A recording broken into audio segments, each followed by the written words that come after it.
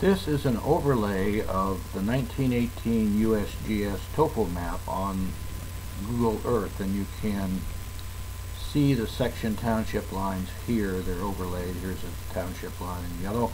Section lines are lighter and hidden under the purple, but those are the section township lines to overlay the map.